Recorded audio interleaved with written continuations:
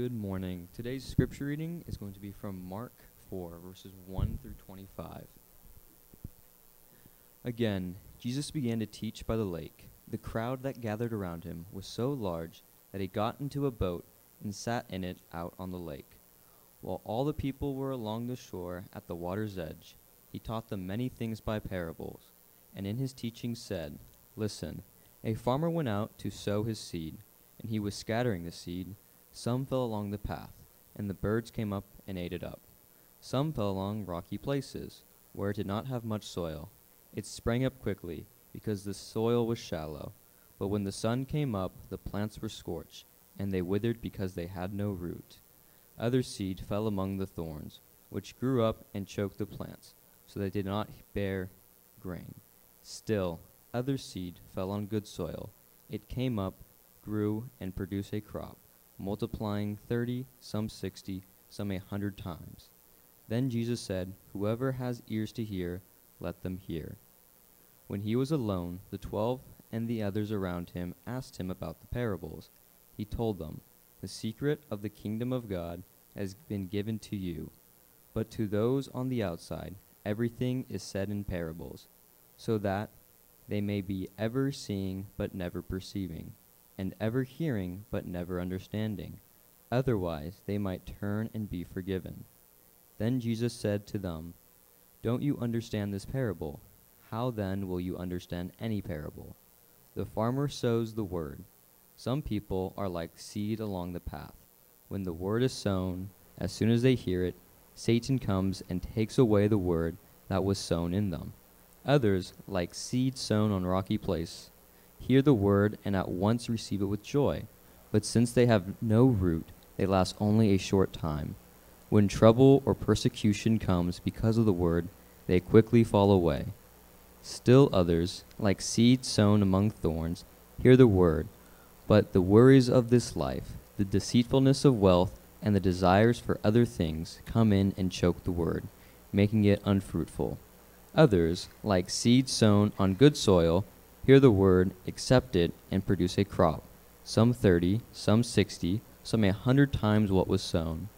He said to them, "Do you bring in a lamp and put it under a bowl or a bed? Instead, don't you put it on its stand? For whatever is hidden is meant to be disclosed, and for whatever is concealed is meant to be brought out into the open. If anyone has ears to hear, let them hear. Consider carefully what you hear," he continued. "With the measure you see, it will be measured to you, and even more. Whoever has been given more, whoever has will be given more. Whoever does not, even what they have will be taken away from them." This is the word of the Lord.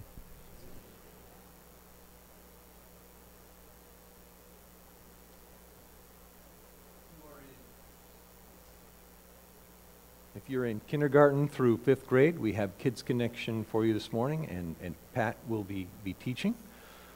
And so you'll have fun. We will be, I know some of you want to escape right now. We'll be checking IDs at the door. The rest of you, if you've not yet, please open your Bibles to Mark chapter 4.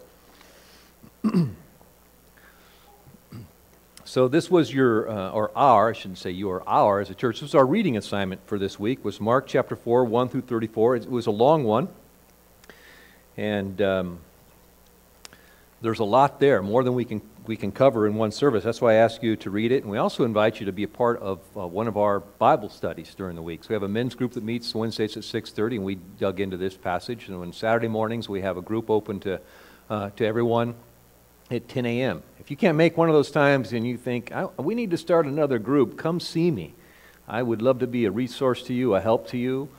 Maybe we can work something out that I could be there too, but we need to gather together to study God's Word because there is so much in it. I just want to make sure you know, as you look at your bulletin, if you look at the announcements, it says, and I try to put this out there every week, next week we're going to read Mark chapter 4, verse 35 through chapter 5, verse 20. So that's the section we're reading next week, and you'll notice that that has a lot to do with storms, being on the sea, and bad guys. So we'll get there. We'll get there.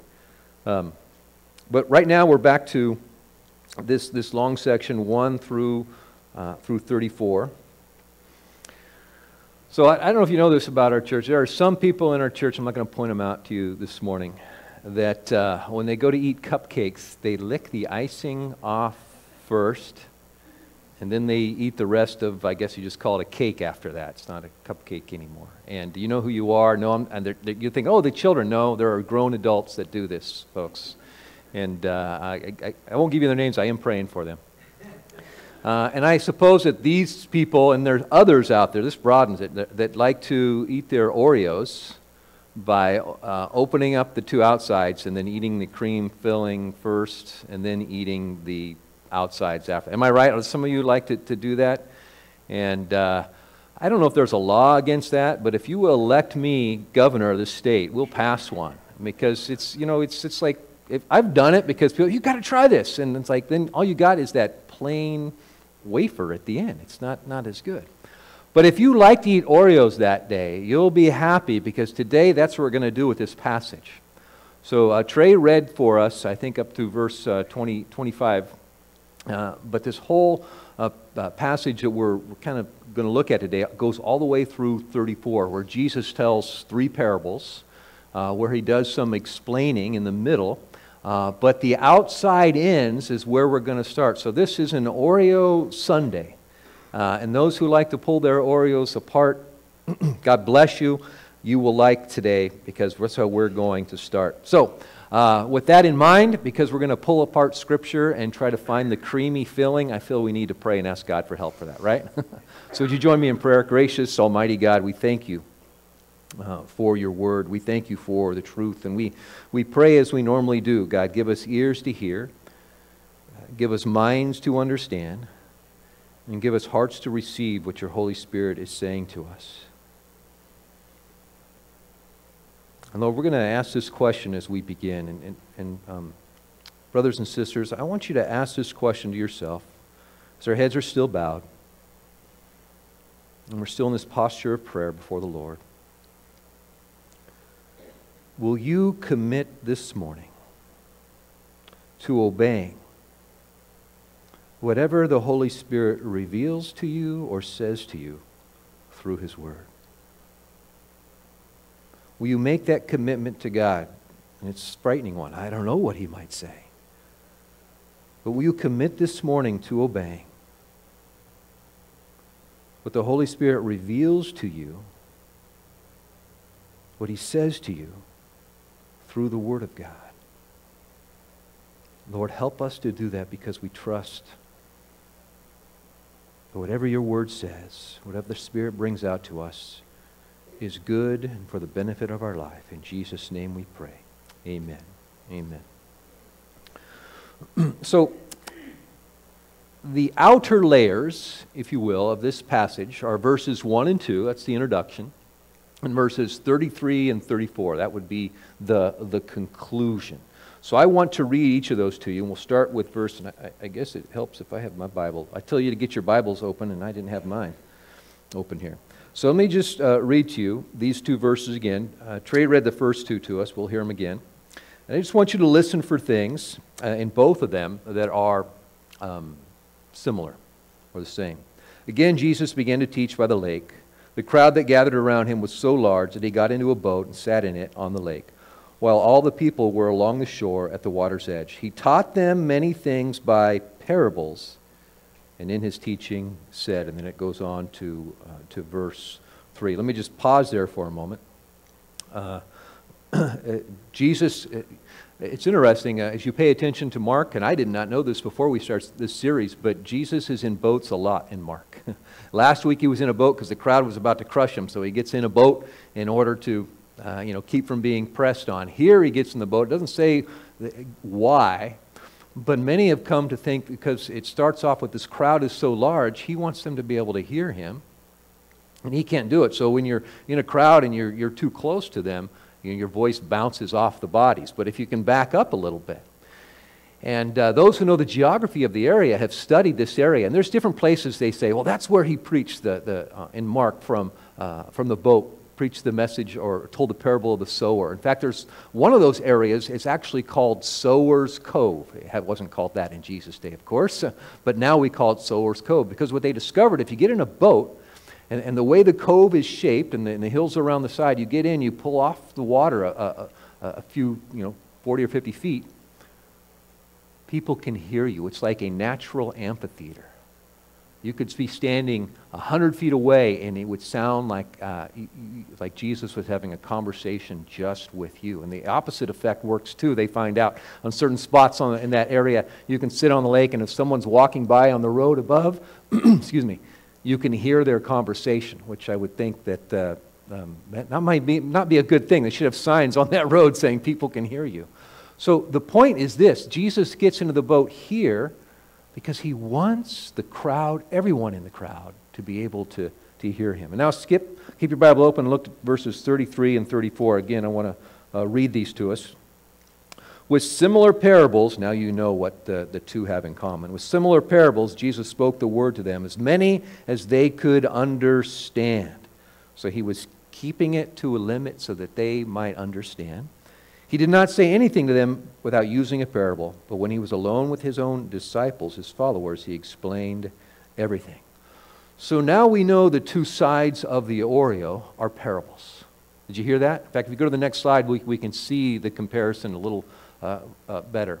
He taught them many things by parables, verse 2. He did not say anything to them without a parable, verse 34. And of course, verse 33 also mentioned parables. So we can call this, some call it the bookends, the two sides of this passage. And what's in between? Well, obviously there's going to be parables and other things in between. These are the two outer layers that Jesus wants us to, or that Mark wants us to understand, they have in common. And we're not surprised by this, that Jesus was teaching and teaching and teaching. So in your minds, go back to chapter 1, or you can look if you have it open. Chapter 1, verse 38, I believe. Jesus had said this. Mark made it clear. I came to preach and to teach. So when we find Jesus preaching and teaching, he is being faithful to his word. He has come to do what he is doing, what he said he would do, what God sent him to do. He's like a farmer just throwing out seeds of teaching to the crowd, and he's being faithful to that. But there are going to be those who come to Jesus, who come to hear him, who are really there, and they want to see a miracle, right? They want to see a sign. And they're a little disappointed that he's out on this boat far away, and some of them are going to be disappointed. They don't get to see Jesus perform a sign, but he's not there to do that. He's there, he's come, that his people, that those who would listen might hear what he has to say to them. What is a parable? There are those scholars, I didn't know that, there are scholars who this is their expertise. They are parable experts. So they study parables in the Old Testament, they study parables in the New Testament, and they study all the parables they can find that were written in the first century and before. And one conclusion they have come to is this: parables are a puzzle. That's their purpose. They're a puzzle. Now, what's a purpose of a puzzle? To frustrate us? Some are thinking, yeah, it's frustrating. It's something given to us that we have to try and figure out. Some of us like puzzles. Some of us could care less about puzzles. But the point of the parable is not to keep something a total secret. It's so that that thing might be revealed. And we figure it out. To figure out a puzzle, it takes effort, right? It takes work. I've shared with you that our family, sometimes we do this thing called Wordle. You ever heard of that? It's an online thing you can do. It was independent for a while. Now the New York Times bought it. And we have, I don't know if it's a healthy or unhealthy competition in our families, who can get it in the fewest number of guesses. But it's a puzzle. And there are times I just can't stand it because for whatever reason, it could be a simple word, it's just not coming to my brain. But I do it because of pride. I don't want my family to think I gave up. But Jesus wants us to figure out these parables because he has something good for us. A parable takes effort. A puzzle takes effort. It also, listen, it also requires help. You can't do a puzzle without help. Now, some of you are ladies, you guys are passing around puzzles, jigsaw puzzles, right? All right? And what's your help on the jigsaw puzzle? The cover, the picture on the front, right? You can't do the puzzle. Now, some people can. I get there's those geniuses out there, and maybe there's some here, but you need help. You need the help of the picture. You need the help of someone who understands, the help of another person. And parables are the same way. They're puzzles that require effort, but there's help available to help us understand. And we're going to see that help is really the person of Jesus. Secondly, parables are stories. This is our favorite part about a parable. It's a story. But it's not just any kind of story. It's a story that uses something familiar to explain something that's unfamiliar or a mystery to us. And Jesus is telling parables about farming. Because in the first century, everybody was a farmer of some type. They knew farming. They got farming. Today, if Jesus were giving us these parables, he wouldn't use farming. He would probably use shopping, right? A man went out to the mall. A woman logged on to her Amazon account. And then that's how the parables would begin. It's something we're familiar with. But he's starting with something familiar because he wants, his desire is we come to understand this thing that is unfamiliar, the kingdom of God. Jesus wants us to know the kingdom of God. And the only person who can reveal to us the mystery or the secrets of the kingdom of God, and by the way, this phrase in this passage, remember, we're dealing with Mark 1 through Mark 34, and in that passage, you find this mention of the kingdom of God 3 times. And the only one who can reveal to us the secrets of the kingdom of God is the King. And that's what Jesus has come to do. So now we know the outside. We have pulled apart the Oreo. Should I ask for forgiveness for that? I don't know. We pulled apart the Oreo. We have the 2 sides. They are parables. We understand what a parable is. And now, some of you are going, finally, it's time to get to the delicious inside, the creamy middle. And this comes, I think it's actually in a couple places, but mainly we're going to focus on verses 10 through, so keep your Bibles open, verses 10 through 12. And verses 10 through 12 come right between Jesus telling of the parable of the sower and his explanation of the parable of the sower. Do you see that? So it's kind of like, I guess, maybe there's a double stuffed Oreo in here somewhere we can figure out. But here's the meat of the cream. Verses 10, I'm going to read verses 10 through 12 for us. Sorry, I'm actually just going to read verses, we'll do it all. When he was alone, the 12 and the others around him asked him about the parables. And he told them, the secret of the kingdom of God has been given to you. But to those on the outside, everything is said in parables. So that, he's quoting from Isaiah 6, so that they may be ever seeing but never perceiving, ever hearing but never understanding. Otherwise they might turn and be forgiven. At first glance, it sounds like Jesus is saying the secret, the explanation, is only for some people. So at first glance, we hear, it sounds like Jesus is saying the explanation is only for some people. And that's true. The secrets of the kingdom of God are only, according to Jesus, for some people. Also at first glance, it seems like Jesus is saying, I want some of you to know, but I don't want everyone to know. That's not true. The fact is, Jesus wants everyone to know, but only some people will come to know.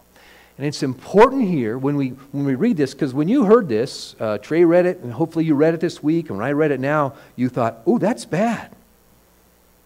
Why would Jesus want some to be ever seeing but never perceiving, ever hearing but never understanding? Doesn't he want them to turn and be forgiven? Why does he say, oh, we don't want them to turn and be forgiven? That they might turn and be forgiven. It would be a bad thing. And here's a big point we need to remember when we're reading Scripture, is that God can be sarcastic. We sometimes miss sarcasm when it comes to the Bible, when it comes to the Old Testament. It's there, and in the New Testament. In this passage, which is you can find in similar form in Isaiah chapter 6, it's sarcastic then, and Jesus is being sarcastic here. It's ironic because we're good at sarcasm, right? Some of you are going, yeah, sarcasm is my favorite form of humor. It's in the books we read, in the sitcoms that we watch, sarcasm is all over the place. Like when someone messes up, we say, hey, nicely done, good job. And we're being sarcastic, right? Well done, genius. We used to do this one in sports all the time. Nice move, X-Lax, when they would do something and mess up, right? We know sarcasm. Why do we think that Jesus can't be sarcastic? And it would help here. I think one thing that helps, if you look at the end of verse 12, if we add this one phrase, we'll get it. If we would just add the phrase, and I don't know if I wrote it down for you, and we wouldn't want that, would we? So listen, verse 12. So that they might be ever seeing but never perceiving, ever hearing but never understanding, otherwise they might turn and be forgiven. And we wouldn't want that, would we? Now do you get the sarcasm? Jesus wants them. He's desperate for people to hear. That's why he gets out on a boat, so that they can all listen to him. He doesn't see the crowd and run away. He sees the crowd and says, how can I get them all to hear my voice? He wants them to hear. He wants everyone to understand. And he makes himself available to everyone who wants to understand, to those who stick around for the explanation. And there is the problem. Not everyone wants to understand, because many lack the hunger, lack the desire, lack the conviction to seek to understand what Jesus is really saying.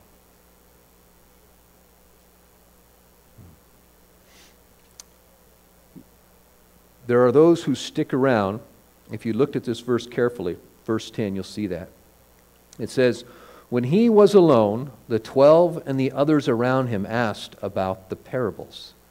Now, some of your versions may say when he was by himself or with his followers and the 12.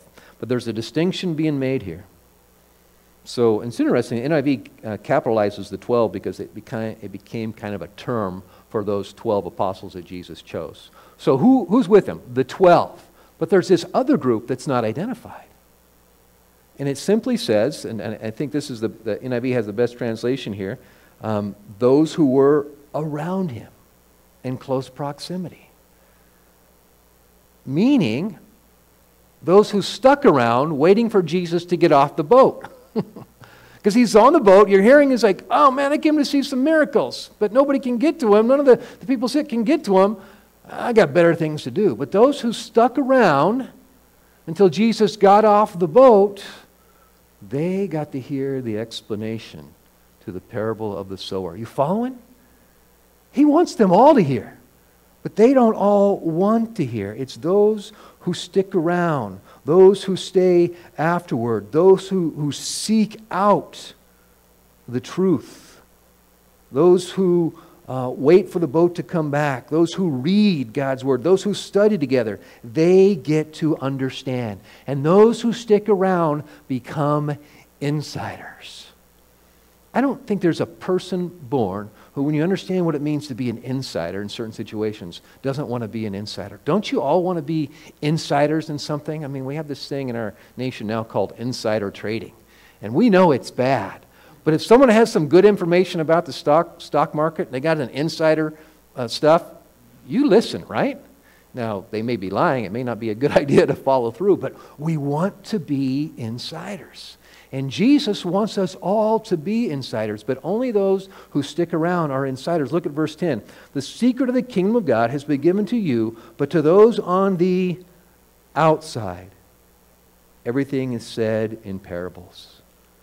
Who are those on the outside? If you're going to understand Mark, you have to sometimes jump back and forth because Jesus uses these terms more than once. So with your Bible open, just glance real quickly back at chapter 3. In my Bible, it's on the same page. Chapter 3, look at verse 32. A crowd was sitting around him. Does that sound familiar? Around him. That same word there. It's the word peri. It means around, about, proximity to. It can also be mean follower. They were sitting around Jesus. Now, many of you have been around long enough to know that when a rabbi teaches, those around him, when they sit down and he's teaching them, he gets to sit down too, which I don't know how preachers today, we have to stand up. It's not fair, huh, Becky? Right? But Jesus got to sit when he teaches. But whenever you read someone sitting at Jesus' feet or sitting around Jesus, it meant that he was the rabbi and they had become his followers, his disciples.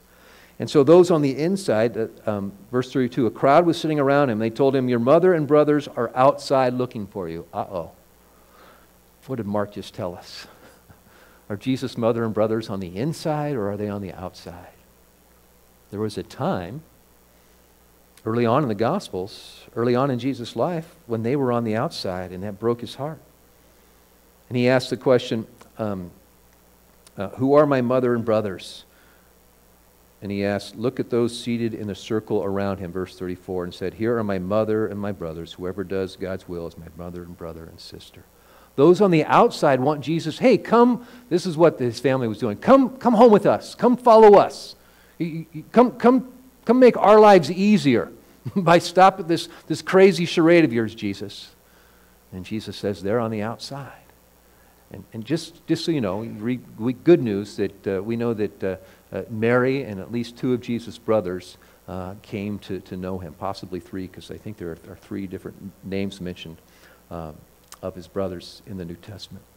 But those on the inside are sticking near Jesus to get the explanations, to get the deeper knowledge. They want to know. And the question for us this morning is, where are you? Are you on the inside or the outside? Are you seeking the deeper truth, the greater truth of this master teacher, Jesus Christ? To know the secrets of his kingdom. And here's the problem with the secrets of the kingdom. Is that it's not the only kingdom around. There's the kingdom of God, and there's the kingdom of this world, and then there's the kingdom of me. And there's certain rules I live by for the kingdom of me, and there's certain rules I live by for the kingdom of this world. And Jesus says, you got to toss those out. And I'm going to give you the secrets of the true kingdom, the kingdom of God. And this question is laid before us. Where are you? Are you on the inside or the outside? Where do you want to be? Where is the Spirit calling you to be? One of those outsiders who can hear Jesus but aren't really getting it, or an insider who is seeking to know these secrets so they can get what Jesus and the Spirit of God is saying, truly saying to them. And the choice and the responsibility to stick around is placed on us. It's the next slide, JD. The choice, the responsibility to stick around and listen falls solely on you and I. The invitation is there, but the choice is ours to become an insider or not. There is here in this parable, I know some of you are going to get really excited, a double stuffed Oreo. Because we looked at one creamy filling, and there's actually another creamy filling that comes in this. And you're going, how come we're not looking at the parables? And I'm telling you, look at the parables. Do it in your study group. We just don't have time. I wish we did this morning. But there are two cream fillings in here. And I do not have a picture of a double stuffed Oreo because I knew I would lose your attention after that. That's all we'd be thinking of. But if you go now to verse 21, Jesus has some more insider information. He said to them, I'm going to read verse 21 and 22. He said to them, do you bring a lamp and put it under a bowl or a bed? Instead, don't you put it on its stand? For whatever is hidden is meant to be disclosed. Whatever is concealed is meant to be brought into the open. He doesn't want to keep these secrets of the kingdom a secret. He wants you to see them. But you have to uncover the bowl. The choice is ours. We can keep Jesus' words closed. we can cover his light, and then we don't have to worry about being confronted with the secrets of the kingdom. or we can choose to let His light shine on us. Look at verse 23. This comes right in the middle of these 5 verses here. If anyone has ears to hear, let them hear. If anyone wants to be on the inside, let them come. Verse 24 and 25, Jesus goes on. Consider carefully what you hear. With the measure you use, it will be measured to you, and even more. Whoever has will be given more. Whoever does not have, even what they have will be taken away. Consider carefully what you listen to. Consider carefully what you hear. Jesus is saying, are you listening? Do a measure yourself. How much, how well are you listening to the Word of God in your life? I don't know about you, when I think of measuring something, I think of a spigot turning on the water. And I remember the days before you had, I guess they always had, but nowadays water pressure is a lot lower than it used to be. Remember when you could turn on a hose and it would just, the spigot, and it would just, water would go everywhere. And Jesus is saying your measure, how high you turn on that hose is how much of the knowledge of the kingdom I will give you. If you let just it drip out, then that's all you're going to get. But if you want more, I'll let you turn that nozzle up all the way. And you can be covered and filled all over with the knowledge of the kingdom. And there's a warning here too. Because if you turn off the spigot, if you stop listening, then even what you have already received can be taken from you. Are you hearing this? I realize this is kind of a reverse message this morning. Because usually we talk about the parables.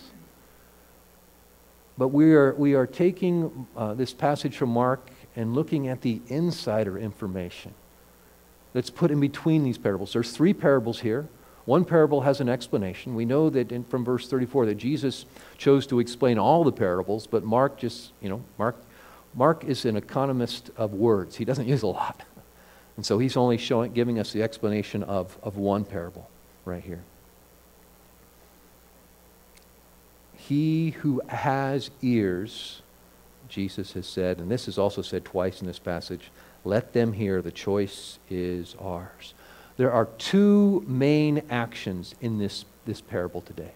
In this passage. There are 2 actions. There's the action of speaking and teaching. Jesus does that. And there's the action of listening and hearing.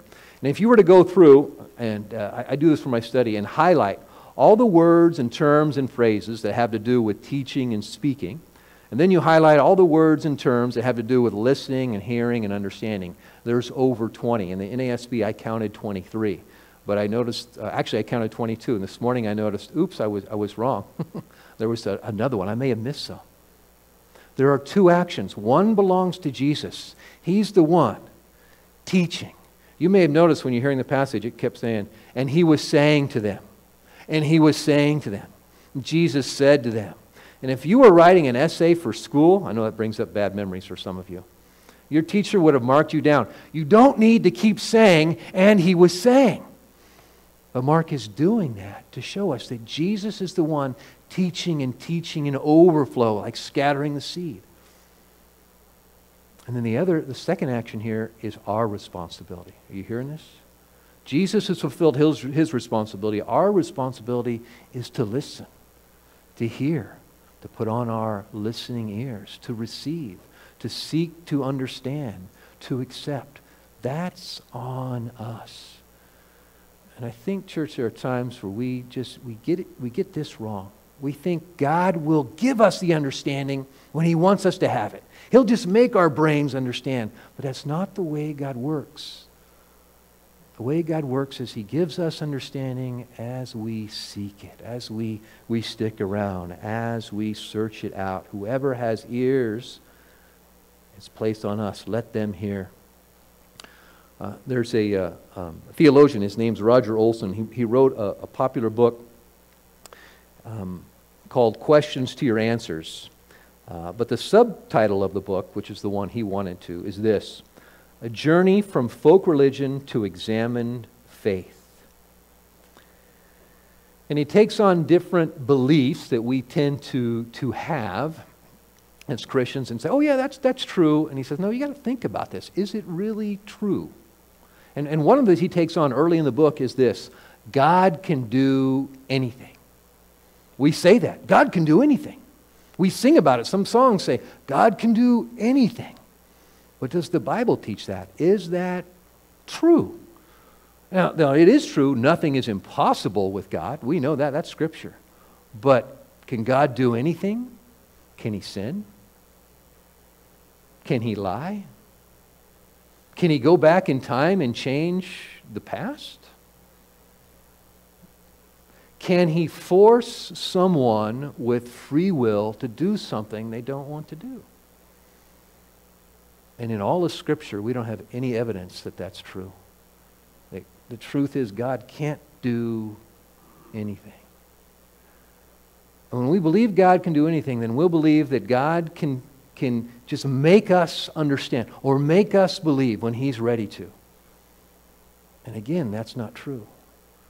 The truth is, as Mark has explained it, is that Jesus will, through the Holy Spirit, give understanding to those who seek, those who take the responsibility on themselves to stick around and listen. Sometimes I like this picture. I didn't come up with it. It's an old one. It was given to me. I'm going to say the gentleman that did it because I can remember learning. I think his name was Bill Larson. This is so long ago. As I get older, you guys know this, then those names disappear. But he told this story. It's like, Jesus is always willing to teach you. Picture a room in your house, a room that's not used very often. If you don't have one of those rooms, then do a remodel right now in your brain and add it. Could be a den or a sitting room like they used to have, or a spare bedroom. And it's a room that you have to walk by every day. It's on your way out of the house. So you either have to walk by it from your bedroom to get out of the house or from the kitchen to get out of the house. And the door to that room is always open. And Jesus is always there available, saying, come, sit with me. Let me teach you. Let me share with you the truth. And we all know how our days go, right? We zoom out the door. And I think the invitation that Jesus gives to us is this. I'm not asking you to pause and put off your whole day and sit there with me. But just come in for a little bit. Just step through the doorway. You don't even have to come sit down. And as you begin to hear, reading God's Word and studying together with others, the secrets of the kingdom, as the Spirit begins to reveal to you and speak to you, you will find yourselves wanting more and realize it's good to be an insider and take that responsibility. Amen? I'm going to invite you to stand with me now as we close the message in prayer. And when I'm done praying, I'll have the worship team may come forward. Let's bow our heads. In the beginning of the message, I asked you to just say, God, whatever your Spirit reveals to me or is speaking to me today, I will do. Have you heard Him? Have you heard Him? How will you put legs to what the Spirit has said to you? How will you obey? Will you go and do that? Lord Jesus in heaven, we thank you for the wonderful parables that you told to us, Jesus. And they are worthy of weeks and months of study. But this morning we have pulled out what Mark wanted us, I believe, to pull out. One of the things, anyways. This insider information, this cream filling. That we need to take responsibility to be those who are seekers and learners and receivers of your deeper truths, of the secrets of the kingdom of God, that we may live them out. And so we confess to you right now. Perhaps we just not given time to it. Perhaps we haven't had that conviction. Perhaps we just don't care to stick around. We weren't getting what we wanted when we heard the message from the boat, and so we left. Renew in us a hunger and a desire to know so that we can live out the secrets of the kingdom of God. And Lord, I pray for each of us here today that as we pause, as we put our foot in that doorway, Jesus, of the room where you are sitting waiting to teach us, as we listen to some of the insider information, that we would allow your Holy Spirit to work on us, convict us, and obey what light you reveal, so that you may grow our hunger and our conviction of our responsibility to seek out your word and your truth. In your precious name we pray, Jesus. Amen.